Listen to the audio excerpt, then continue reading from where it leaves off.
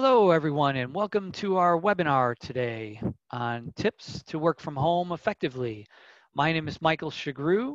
I'm the president of Pace Technical Services. If you're not familiar with us, we're a managed IT services provider working with several businesses in the Toronto area. Anyways, this webinar based on the current time that we are going through right now with COVID-19, having everybody working from home all over the place, a lot of people working from home for the first time. We thought we would offer some help, and hopefully it will help some people out in getting through their day at home and trying to keep business functions going while they're not working in the office. So our previous webinar on Microsoft Teams, if you haven't seen it, is really good for helping communicate and everybody stay connected within the office, whether or not we're going through a crazy time or not. And hopefully this one will help with just the nuts and bolts of the physical part of working from home. So let's jump right into it. The first thing that we wanted to offer up is trying to structure your day. Even though you're working from home, overall, what we're going to try and do is try and structure our day and keep our day as normal as we possibly can. So, using your CRM or Outlook or Google Calendar, whatever you use to plan your day, but using that and planning out your day, filling in time slots, time blocking, whatever you want to call it, but trying to fill up your day so you don't have a lot of time on your hands without things to do. Scheduling your time as much as you can, sharing your calendar wherever that's appropriate. And you know what? Now is also a good time to kind of ask yourself, when you're out of the office environment or maybe certain portions of your business are on hold, what are the other things that you can get done, tasks and projects and things like that within the business that you might not otherwise have time to because you're just so stuck in the day-to-day of regular business. Now that it's possible that some things may have, scaled back or slowed down, do you have any extra bandwidth to work on some of those things that, you said you would always love to get around to, but never could? What are those things? And maybe to put some thought there into things that you might be able to do right now. Creating a workspace. So obviously you're at home, you may or may not be blessed with a lot of space at home or extra rooms or separate rooms.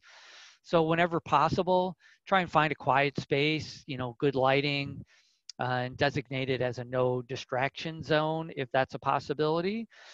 Certainly keeping your work area separate from where you spend your leisure time, like away from in front of the TV and other things that could distract you. And also don't recreate your working area in your living room or your bedroom.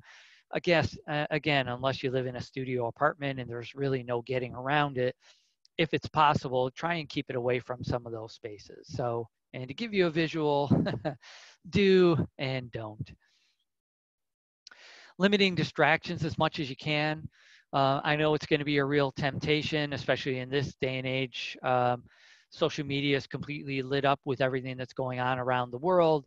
So it's really tempting to jump on and see what everybody is saying. But again, trying to keep the workday as typical as you possibly can and limiting your time there. Mimicking your typical behavior as you would when you're in the office. I know that's hard when you're in a different environment, but I think if you put a little bit of focus to it, you can probably do it. And chit chat and other personal video calls and conversations and things like that. Try and reserve your business hours for business time, and try and do some other more personal things after regular business hours if you can. Also, on that same note, even though you're working from home, don't make it a 24-hour workday either.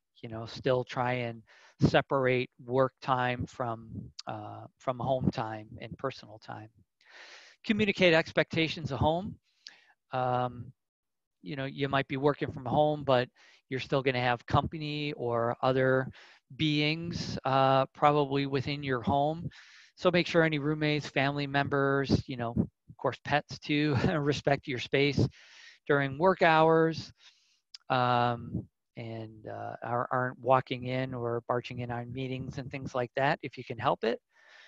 The other thing to remember, keeping healthy and motivated. Sometimes when you're at home, because you're trying to find a separate quiet space, you might be holed up into a smaller area, or than you're used to working. You might have, when you're in an office and you're going around and communicating with other people, you might be, walking from desk to desk quite a bit during the day, walking over to meetings, where working at home, you might be separated to just one individual area. So it's important to try and keep your health in mind, and keep moving around. So get up occasionally, walk around, do stretches.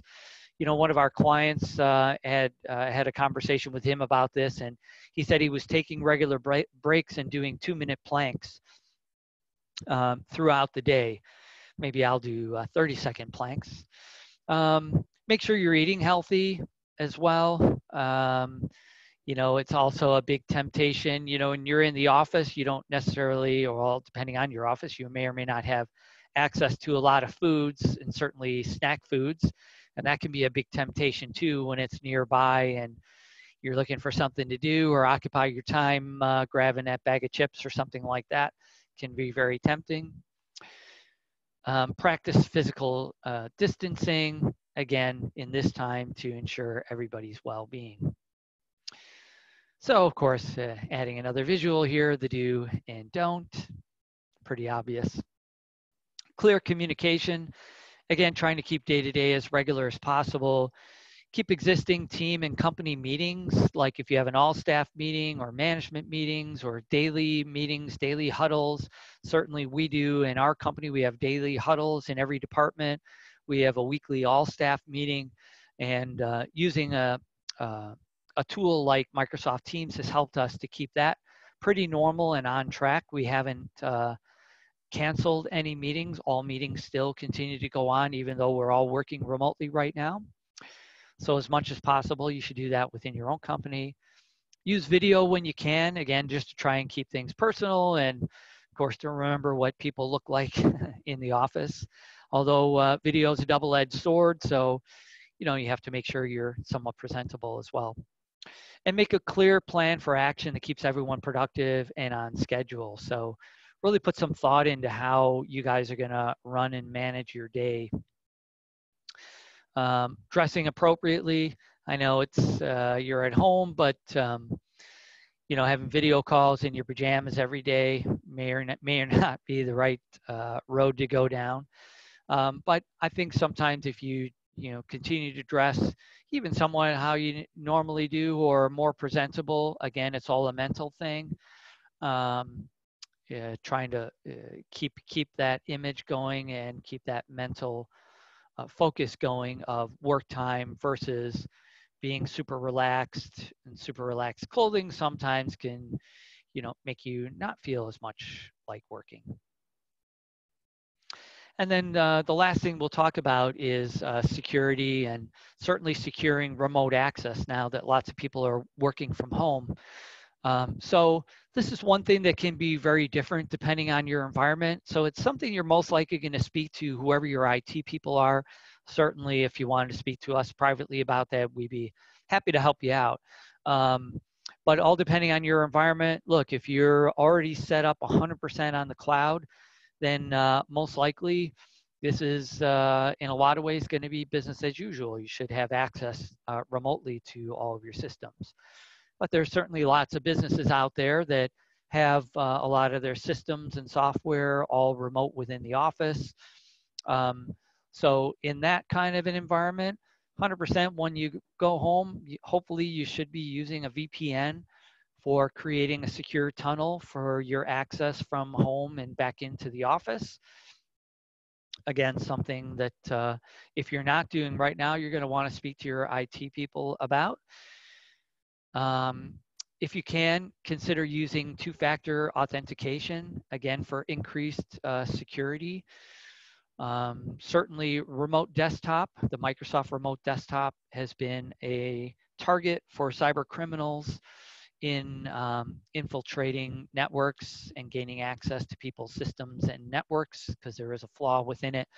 Well, once you do implement two-factor authentication with remote desktop, there's other security enhancements that you can add onto remote desktop. But if you add two-factor authentication, that's definitely a good one that increases security and robustness of your network and your remote access.